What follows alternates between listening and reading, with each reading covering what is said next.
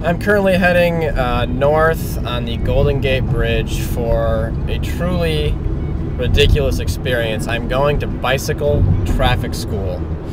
A couple of weekends ago, I was riding my bike in Sausalito when I was pulled over by a cop for biking through a red light and for listening to my iPod while doing so. Apparently, having two earbuds in your ears at the same time is an offense, and the ticket that I got for this infraction was $503. And the only way I can get out of this is to go to bicycle traffic school, and they will waive the fee of the ticket, save $50.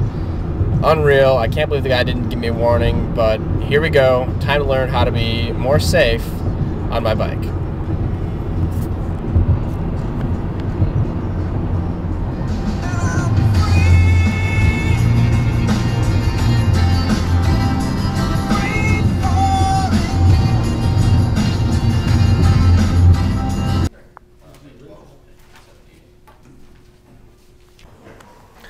Alright, I'm here at the Marin County General Hospital where bicycle safety class is being held. Let's go see what the story is.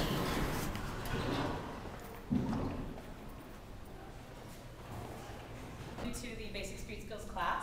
It is approximately an hour and a half, give or take, like we'll probably see how we go. Well, a lot of other communities are wishing they had this fee diversion program in their community because they would love to see people going through the street skills class no matter what their skill level is. We're going through a bicycle confessional right now. Okay, what about you? Hi, my name is Mike. Yeah, I'm a red light runner. Where was your infraction? Bridgeway. Wow, The infamous Bridgeway, once again. I'm a commuter and a road rider, also Bridgeway. Okay. Wow. You? Red light. On Grand, crossing 4th.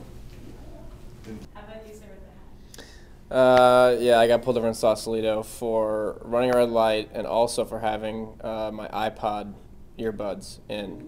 Total of $503. Does anybody else go higher than 503? Anybody go higher than 503? Yes. You should get out early for that one. So here's the pie chart of most cycling crashes. Most of them don't involve a motor vehicle.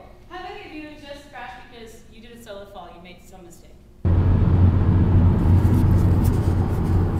Okay, it's the next morning, actually, from bicycle traffic school.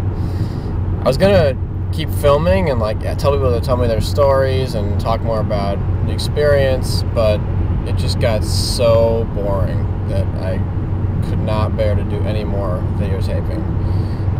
There were 20 people there, and surprisingly, about half of them really wanted to engage on the topic of bicycle safety. And they're asking questions and questions and questions about how to be safer on the road. This one guy basically tried to teach the class himself. He'd been biking in Marin for 20 some odd years or something.